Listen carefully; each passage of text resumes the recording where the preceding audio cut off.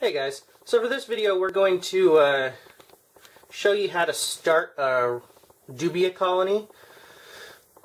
So what I have here is a 66 quart Sterilite, and this is not the locking lid style. This is it's almost like your 1600. What model is this? This is a 1758. So it's like the 57, but it seems to be a whole lot more reasonable since it doesn't have the locking tops. So, now mind you, I am not a expert on this stuff at all.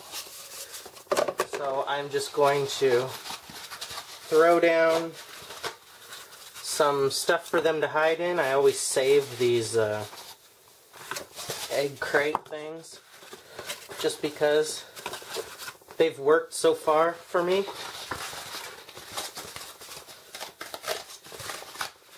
So I will just, you know, put them all over. Make sure they don't stack together. Just put them like this all over that. I like to keep a section empty over here because also something that I've been doing is growing out my carrots a little bit so that they grow roots. The roots are really high in nutrients, and the DUBIA will love that. So I just throw those around in the bottom. The fresh growing stalks are also really good. So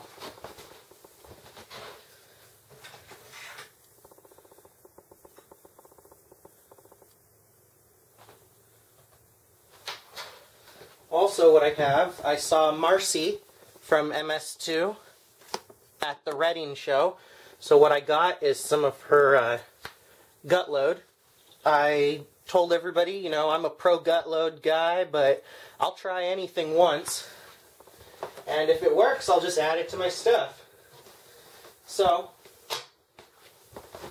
now that we've got this huge playpen set up over here, and a little hide, and you know, all kinds of stuff, they're going to eat at night, so they'll hide underneath this mass of egg crates. And then you just want to drop in your little friends.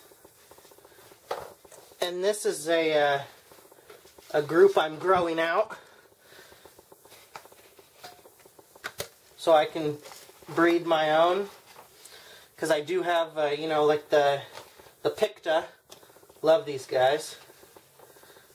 My hatchlings love them. The fascios love them.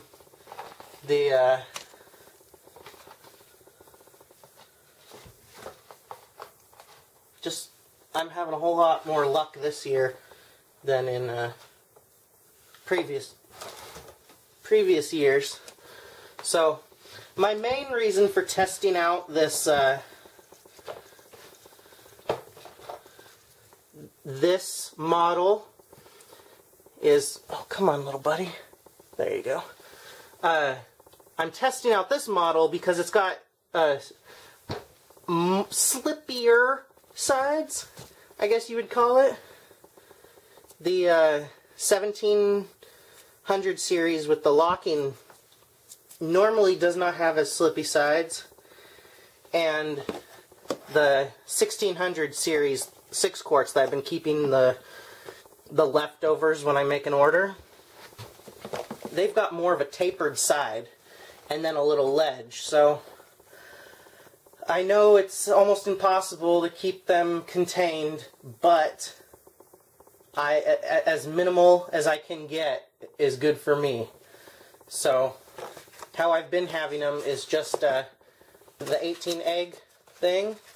I'll put it like that, give them a little food dish and some carrots, and they've been doing great. I'll put them on a lower shelf in the rack so that they get a lower heat, but enough heat that they'll be growing. So as you can see, they're all gone, hiding. There's one right up in, right there. But, yeah, I just thought I'd show you guys how I'm going to be keeping them. And I will let you know if I have the same amount of dubia tomorrow or in a week, and maybe even a couple of months. I'll just leave these few in this one. I know how many's in here now. I can watch the video and count them.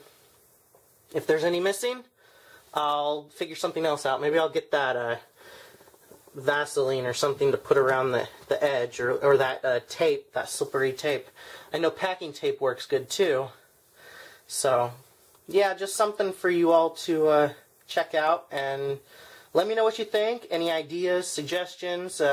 Don't forget, facebook.com/thorgecko.org.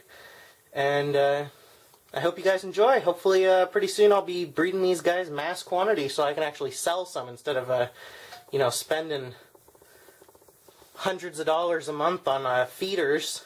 You know, I don't just feed these. I feed superworms and mealworms as well. But, you know, with the Picta, really liking these, that's going to be a thing from now on. So, yeah, and these guys are really cool because they're tropical, so if they get out in your house, they're not going to survive. They won't multiply because they need hot temps, you know, unless you live in a really hot area, you know, where it's 90 degrees in your house. But my house is far from that. It's, you know, you're lucky if you get it over 65 just because of the area I live. So, yeah, hope you guys enjoy, and I will see you all later. Thanks for watching the video of the day.